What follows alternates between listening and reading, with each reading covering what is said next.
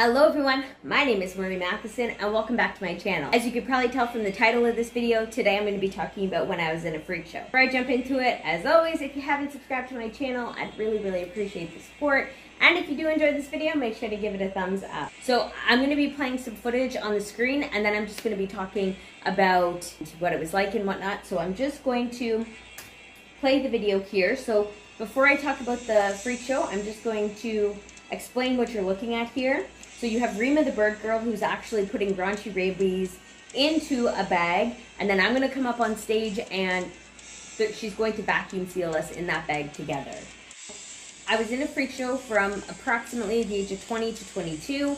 I did two different freak shows. The one that you see here on the screen is the Angry Teeth freak show, which was in Saskatchewan. And then I was in another one, but I only did one show with them. It was the Monsters of Schlock. I will go into more details with them closer to the end of this video because it was a cool story, but again, I only did one show with them. So you're probably wondering how I got into the freak show. So the job I was working at in my early 20s, one of my coworkers had actually went up to my auntie and asked if I would be offended if she invited me to the freak show and if I'd be interested to join. And of course, my auntie was like, no, not at all. And she came to me, and my auntie was right because I wasn't just not offended, I was interested in joining. And honestly, if I didn't move from Saskatchewan to Ontario, I would have stayed in it a lot longer than I did. So as much as I don't regret being in the freak shows, these were definitely dark days for me. And I'm not going to go into details with it right now, but I will for sure expand upon it in future videos. So it wasn't your traditional freak show. We actually performed on stage with a goth rock band. We basically played the music, and during certain sets or during certain songs we would go on and perform different tricks or stunts. Everybody who performed, whether it was the musicians or from the freak show, they were all just such great people. I just want to shout out Xerxes, who's the lead vocalist, because he helped put this video together with me. He essentially sent me a lot of the footage, and I was able to then kind of create the content today. So thank you so very much. So the next part I'm going to show here is just to help give you more of a feel of how the show went. All of the footage in this next part is from New Jacobin's 2010 album, This Treason. I'm going to go ahead and put a link in the description for this album. So with that, let's meet some of the other performers. I'm the bird girl, and I was born in a tree. I am the geek, the girl with the iron stomach. I'm also the strong woman. I can tear phone books in half, inflict a lot of pain on the other girls, and take a little bit myself. I'm Firecrotch Jones, and mainly I started out doing fire, but I kind of got hooked, so now I do the human pincushion, the machete bed, like the beheadings, the wax, the syringes, the stapling, pretty much anything that I can do, right? And I'm always trying to outdo myself to do the more painful and scary tricks.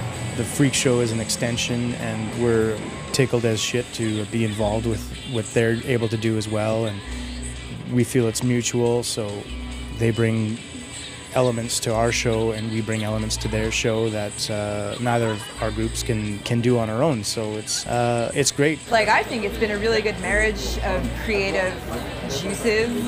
I mean, Xerxes and the rest of NJC like have a vision of where they want to go and what they're doing, and I think it matches up really well.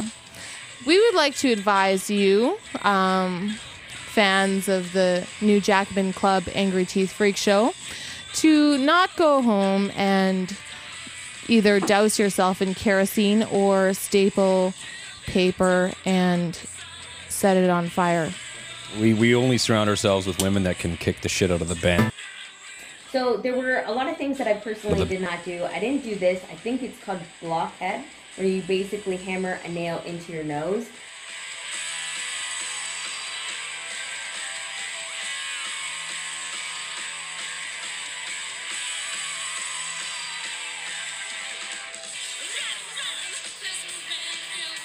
Also, do not do this next stunt here. Rima the bird girl is laying on a bed of knives right now, and they're putting a real cinder block on her, and they're going to smash the cinder block with a real sledgehammer. I didn't know if it would work the same with me as it would for somebody who is average size, and I didn't want to do any permanent damage. so I just didn't even try it. I also was never open to eating anything gross. Anybody who knows me knows that I have like a really picky palate, and I like really bland food, and I'm kind of sensitive with different food textures. But I would feed like the gross stuff to different people, whether it's the audience or other performers. Here it's live worms. But I tried very hard to be open to trying new things and pushing myself to the limits of what I thought I could control and what I felt was safest. I don't have a lot of footage of it, but I did swallow fire like these ladies are here.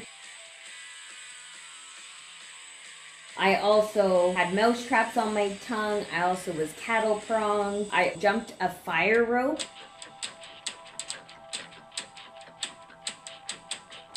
They have staple guns in their hands, and they're basically stapling paper to one another. So I had paper, flash paper, and money stapled to me. We also had needles into our bodies. I don't have a lot of footage. The footage that you had just seen there is the only footage I have of it.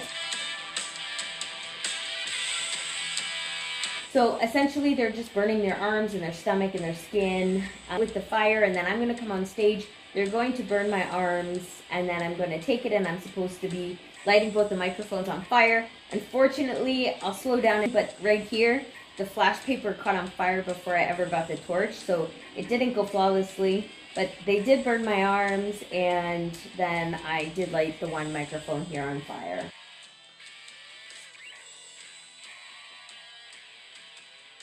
I'm going to play NJC's new promo here. Make sure to check them out.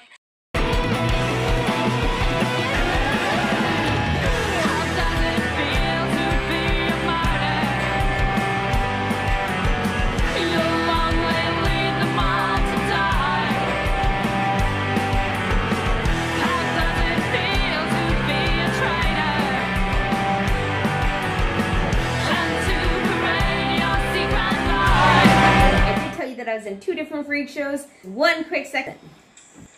Whew, this shirt is tight. I definitely don't fit into it like I used to, but this is the other freak show that I was in. So this is how it started. So when I first moved to Ontario, I actually did door-to-door sales.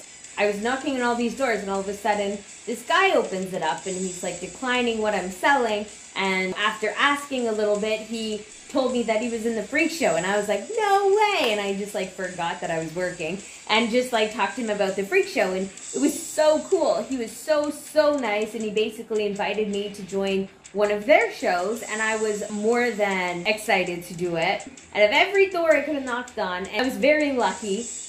He actually holds a Guinness Book World Record for the most mouse traps on your tongue in a minute.